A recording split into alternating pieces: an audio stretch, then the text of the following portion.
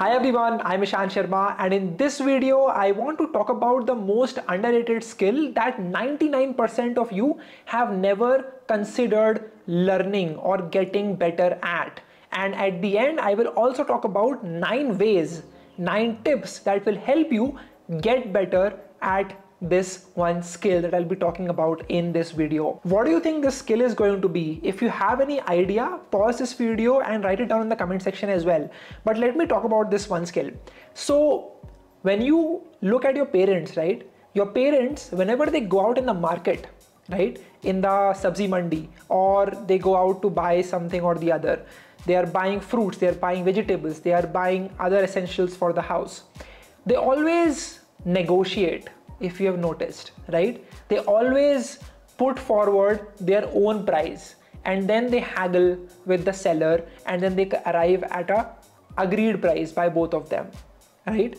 And I think this skill of negotiating, of being assertive, of what is the fair price for something is lost with us.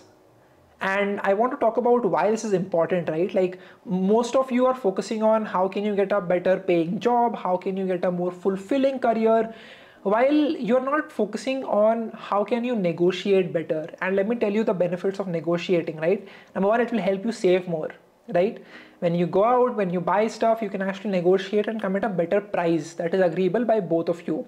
Number two, it will also help you to win more in arguments or in just situations at which someone is trying to, persuade you or try to step on you. So that is where you will be more assertive about yourself or about your decision. And the skill will also help you to make more money, right? If you are getting into the job market, if you are getting your first client as a freelancer, the first thing you do when you onboard them is to talk about the price. What is the rate that they would want to agree upon?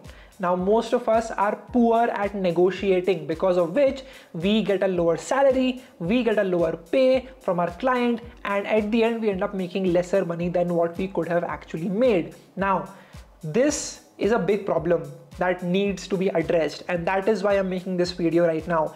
Make sure that you hit the like button and subscribe to this channel if you think that learning negotiation is important. And now let's talk about the 9 ways in which you can get better at negotiating. Well, first of all, imagine yourself being in a negotiating space. You need to look assertive, right? So you need to hone in your body language. There is something called as the 7-38-55 rule, which basically says that people will judge you, they will like or dislike your communication based on 7% of what you say, 38% of the tonality of what you say, and 55% of your body language, of how you move, of how are you using your posture when you're speaking something or the other. And hence you need to stand up straight, pull your shoulders back, have a smile and have a firm handshake.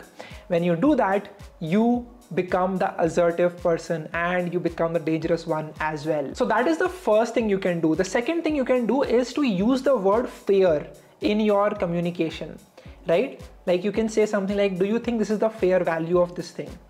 Do you think this is what I should earn fairly? When you talk with your recruiter, you can say, is this the fair pay that I deserve? When you do that, you are not being offensive to that person while you are trying to put your stand forth, saying that, hey, is this the right pay? Or do you think this is what I actually deserve? But you're saying it in a better way so that they are not feeling offended, right? So that is the second most important thing that you need to focus on whenever you're negotiating with someone. The third tip is to know your best alternative to this deal, right? Like if I ask you, if you are sitting in a placement, if you're sitting in a conversation with a recruiter and they say, let's now talk about your pay, and you know that you have 10 other companies that you can work at. So then you know your alternative to this deal.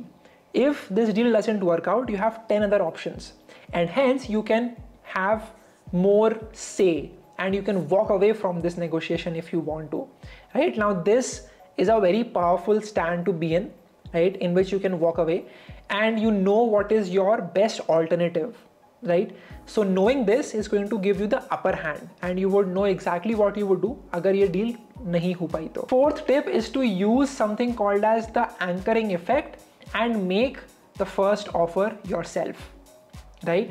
अब ऐसा मैं क्यों बोल रहा हूँ? आपने बहुत सारे लोगों को बोला होगा कि you should never speak first, let them से first, let them put the first offer and then negotiate. But the reality is, if you would state your offer first of all as the buyer or as someone who's getting that salary. Now when you first state your price, when you quote the price that you are comfortable paying, in that sense you have anchored the price band that they can move in, right? अगर आपने बोला कि मुझको ये आलू 20 रुपए में ही चाहिए, right? So now the person who's selling it cannot even think of 40 rupees, right? Then they will try to negotiate it in between like 20 to 25 rupees to 30 rupees or something in that range. But I hope you get the idea. The idea here is that you put forward that this is what I'm comfortable with, and then the person in front of you will adjust according to that price and will be coming near to that price, will be anchored toward that price, right? I hope I'm making sense. I don't make videos on topics like these, so if you are enjoying this, please share it with a friend and hit the like button as well, and let me know in the comment section अगर आपको ये video पसंद आ रही हो तो. एक simple सा rule of thumb याद रखना कि if you know the price band that they negotiate in, right, like if you know कि ये कंपनी फ्रेशर्स को हायर करती है तो सैलरी करीबन 12 से 15 लाख के बीच में देती है सालाना, so then you are in a better state, so then you can go for the extreme high, right, and then negotiate from that, right? So you can start with 15 and you can end it at 14.5 or something like that. So this technique of having your price first, making the offer first, and then anchoring the person in front of you towards that is powerful. The fifth tip is to ask open-ended questions, right? So in this case, you're trying to empathize with the person in front of you. You are asking them questions like, you know, what do you think is the fair price of this? Or how do you think this price makes sense?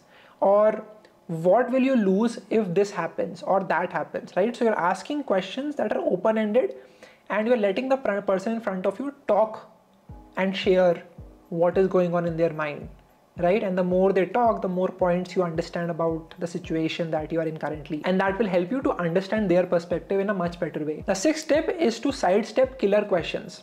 Just an example, I was talking with one of my clients at MarkitUp and we were negotiating for how much they should pay us, right, the agency, and they say that अरे तुम्हारा इसमें कितना margin है, मेरे को बताओ. They were trying to understand my margin and then quote me accordingly, right, so that my margin could be reduced for their profit or whatever way you want to think about this. So I just said simply that, hey, I cannot share that with you because that is info that is secret. It's a part of the company that you cannot get access to, right? As simple as that. They asked me a question like, how much do you pay your freelancers? They were trying to understand the margin that we currently have in the services that we offer. And again, we said that, hey, this is not something that we can share with you. And this is a very important part, because if you talk more, you give away more points that they could then grill you on. Like when they ask you like, how much salary are you expecting? You should instead say, what are your salary bands that you currently offer to this particular role, instead of quoting your own pay. क्योंकि इसमें क्या होगा ना कि if you lowball, if you say कि अच्छा ठीक है, I am expecting 10 LPA, they won't ever go to 15 LPA, which is their normal price band, right? They would always keep you limited to that number only. Now the seventh tip is to be hard on the problem and be soft on the person that is in front of you. Again, the idea is to empathize with them. The idea is to convince them for a particular number that is suitable for both of you, that both of you can agree upon, can negotiate upon, right? So what you want to do instead is, you would want to ask questions and share your perspective in a way that is focusing on the problem. For example, you know, when I was with a client, they asked me this question that how much do you charge for XYZ service? And I said that this is what we charge. And they said that this is too expensive, like your company is just ripping people off. Instead of saying that, like when you say stuff like that, that is like you attacking that person or the company that they're a part of. Instead of that, you can say, hey, I think that the market has comparatively lesser rates. So can we work this out? Or can I understand why is the rate so high? Right? So when you're doing that, you're focusing more on the problem and not the person particularly, right? And that enables both of you to arrive at a better solution that is suitable to both of us. Right? I hope I'm making sense to all of you people who are watching this video. Okay, we are coming close to the end of this video. The eighth tip is to vocalize the losses or the profits that this deal can generate, right? And we are taking the benefit of loss aversion. people are very much averse to their losses. And when you speak it out, like when you vocalize things, when you say that, hey, if this deal happens, you get to make X, or this is what I offer to you, right? Just an example. And if this deal does not happen, then this is what you lose. When you vocalize it, right, it becomes much more prominent in their head, and they then start thinking about the loss. And when you do that, they will be much more likely to say yes, because they don't want to lose out on it. So make sure that you vocalize things. If it doesn't work out, have a firm stand and be assertive when you say that thing, that this is what you end up losing if you say no to this deal. The ninth and the last tip that you need to remember is to end the conversation on a good, positive note, right? So why am I saying this? Is because you don't want to leave a bad taste in someone's experience, right? When they think of you and that conversation, they need to be thinking it in a respectful tone. And if you leave them with something like, oh, you know, you're just a rip-off, or you're just cheap, or whatever, that doesn't leave a good impression. Instead, what you do is you say that, hey, I would love to work together at a cost that is effective for both of us, and would love to see how we can make this happen, right? So in this case, you want to work, so you're interested in working with them.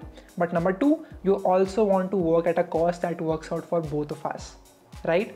So these were the 9 tips that will help you get better at negotiating. I don't say that I am the best negotiator. I suck at a lot of times, but it is all about practice, right? Like ye 9 tips, if you will apply these, it's a lot more likely that you will be able to win many more times, right? So I hope that this video helps. If you can share this video with your friends on social, you can tag me on Instagram at Ishan Sharma 790.